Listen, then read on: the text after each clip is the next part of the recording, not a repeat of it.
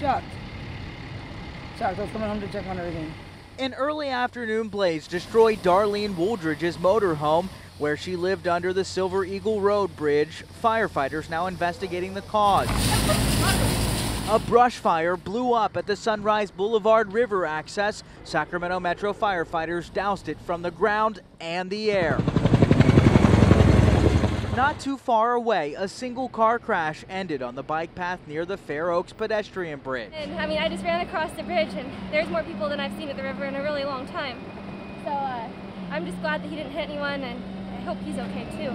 The California Highway Patrol says the driver of the silver BMW suffered minor injuries and was taken to the hospital. Police are investigating whether drugs or alcohol were to blame. No word on the cause. And first responders at the popular Tiscornia Beach rescued a jet skier who fell into the water. Yes, he was wearing his life jacket, but was having more of a medical issue, and getting back on top of his ski was his bigger problem. Sacramento Fire Department's Assistant Chief Scott Williams says many were not. He's urging everyone to wear a life jacket and to never underestimate the water.